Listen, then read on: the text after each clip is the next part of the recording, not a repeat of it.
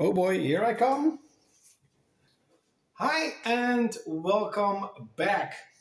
I always wanted to get into the American imports for especially the PlayStation 2. There are quite a few RPGs that were only released in Japan and America and never in PAL regions. I don't know why, maybe because of the different languages, or maybe RPGs were not selling that well and the companies decided, well, we're not gonna try it anymore, we're just gonna release these games only in the United States and in Japan. But there are quite a few really notable, pretty good RPGs on the PS2 that I definitely want to play. And a few weeks ago, I bought my first one, and that is Xenosaga. Xenosaga 2 is the only one that came out in PAL region. Now, Xenosaga, as you know, is sort of the little brother of the Xenogears, Xenosaga, Xenoblade. The Xenoblade games on the Nintendo Switch is from Monolith Studios. They were probably called something else back then. I don't even know. I apologize. But the thing is it is basically 1, 2, and 3. It is one giant storyline. There are actually quite a lot of RPGs in the PS2 era that had really big storylines. The Hack franchise, of course, and Xenosaga 2. So it's quite weird that in PAL regions you can play Xenosaga 2, but not 1. I mean, you have a bonus disc that has sort of all the cutscenes and storylines, but you can't play it, and you cannot play Xenosaga 3. Now, in terms of Xenosaga, this is probably the most expensive franchise on the PS2 in terms of RPG collecting from the United States. I have seen Xenosaga 3 for about 300 to 400 euros. I will get it one day. I will get it. And one day, I don't mean, as I mentioned with Castlevania Symphony of the Night, that game years ago was like $100, and I always told myself, one day I'll get Castlevania Symphony of the Night on PS1, and now it is like 500 and 600 euros for a copy. One day, I mean, probably in now and 12 months, I'll probably get Xenosaga 3. Xenosaga 2 is not super expensive, and I, of course, could get the PAL region. But yeah, I also love the spines. If you know, the PAL region spines of the PS2 are basically black with the logo and then white. That's it. Everything is white. So if you have a really huge collection, don't get me wrong, it looks cool, kind of like the Nintendo Switch, with everything is white and red, or red and white. But I just find it a little bit boring. And the Xbox doesn't have that. The GameCube doesn't have that. So the GameCube and Xbox collections, if you have a big collection, they look very colorful. I love that. Don't know why, don't ask me why, I don't know. So I do really like that the American versions have the colorful spine. Now today I actually got 2 other pretty notable RPGs from America. However, the first one is Suikoden 3, and I actually have Suikoden 3 on my PS3 because somehow they did localize the game digitally on the PS3. So I have played a little bit. I really need to delve more into Suikoden 3. But I actually love the box art. It looks pretty cool. And Suikoden is becoming, you know, slowly one of the sort of best franchises in RPG, to me at least.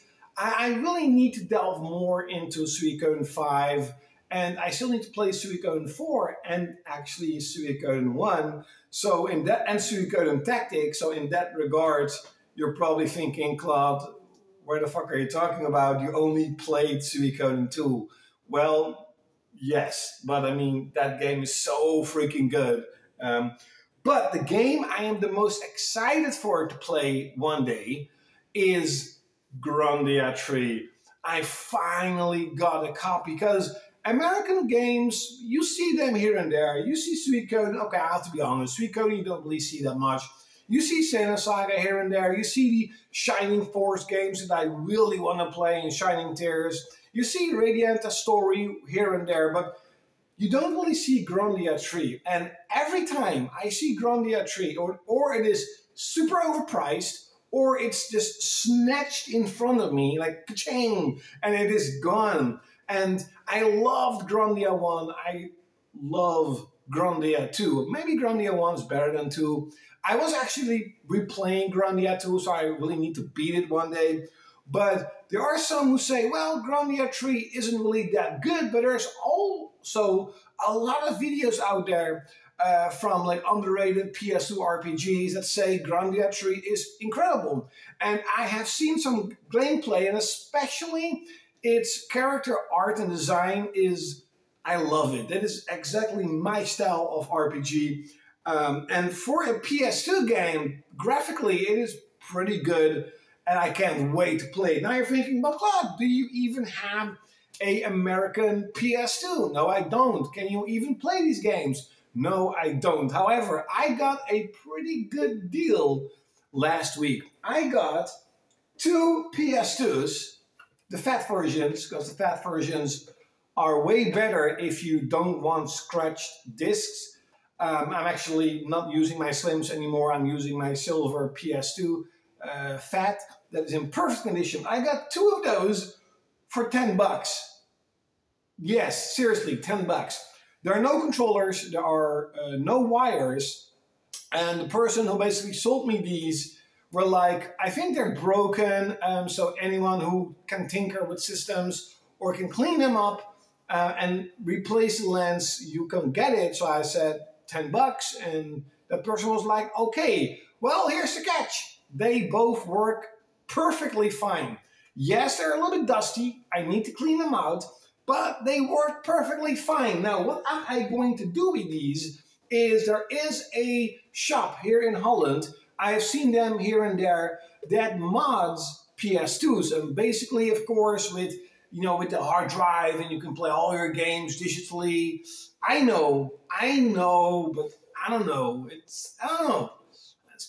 There's something about putting a disc in a system and whatever. So maybe one day I will use the MacBoot and stuff. But basically, they can mod your PS2 to run Japanese and American PS2 games. You do have to sort of come over to them. It is a store. So it's a company. It's not like just some weird-ass dude in his basement. It is a pretty big company from what I can see that mods systems. You can also buy, for example, the PlayStation 1 Mini with like all the games on it and stuff. So I am actually going to make these 2 systems, probably maybe 1, maybe 2, mod that I can play and Japanese games and American games on it. So that is going to be pretty freaking cool. So I can finally play American exclusives on the PlayStation 2. I hope you enjoyed this video. If you are someone who lives in the PAL regions, do you actually collect American PS2 games or import games in general, maybe Japanese games? I have quite a few Japanese games. I've actually had a little conversation with one of you, you know who you are, and I also told him like, hey, I don't know why, but somehow I really like how Japanese PS2 games look on PS3 games. I don't know why. I really don't know. It's just very cool to have Japanese imported PS2 games, I guess. I don't know. It's really weird. Hope you enjoyed this video. Stay tuned because I'm going to make another one also about the PS2. Like, share, subscribe, and like always, you're gonna see me next time. 9 minutes. I actually wanted to make a very small video, but okay, whatever.